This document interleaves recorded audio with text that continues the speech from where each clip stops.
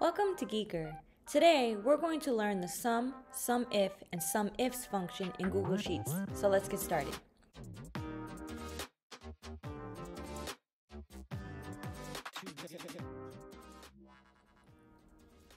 So these three functions are very helpful and they have different criteria for each one.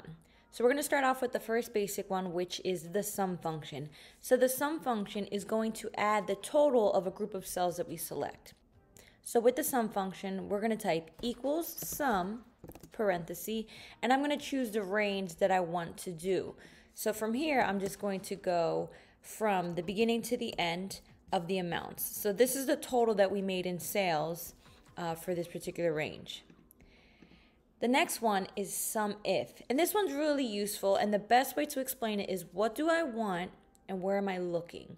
So I want to know what is the total sales that we made with just coffee. So with this function, we're going to do equals sumif. Now the first part of this argument is the range. Where am I going to find the answer to the question? So I want to know how much did I make in sales for coffee. So my coffee is listed over here in column C. Then I hit comma. Now I want to know what is my criteria. Well, my criteria is coffee. So I'm going to select the cell that says coffee. Then my last argument is the sum range. What am I adding up? So I want to know the total sales, so it would be column G. So I'm going to close this and hit enter, and as I can see, this is going to just quickly narrow it down and tell me, okay, out of all of this data, I made $43.96 in just coffee sales. Now sumifs is similar, but with sumifs, it's going to allow me to have multiple criteria. So in this example, I want to know how many cookies did we sell, but I also want to know only in the month of March. So with this one, it's going to be a little bit different. So with this argument, I'm going to type equals sumifs. Now with sumifs, you're going to start off with your sum range first. So my sum range is column G, which is the amount because I want to know the total. Then I'm going to say, okay, where do I find the answer to the first question? The first question is, how many cookies did I sell?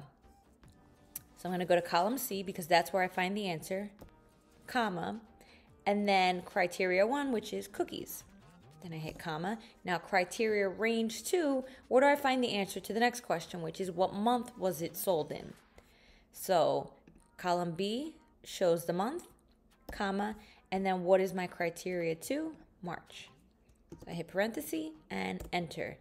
And right here, we learned that we made $1,122.66 from cookie sales in the month of March.